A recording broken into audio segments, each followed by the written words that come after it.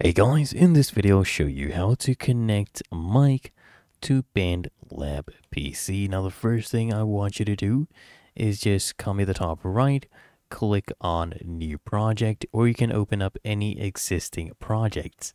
And then all you need to do is use a new track. In this case I'll choose voice/audio. You just have to do this once, and after that it will be set up. Now here you get this pop-up asking us to use our microphone.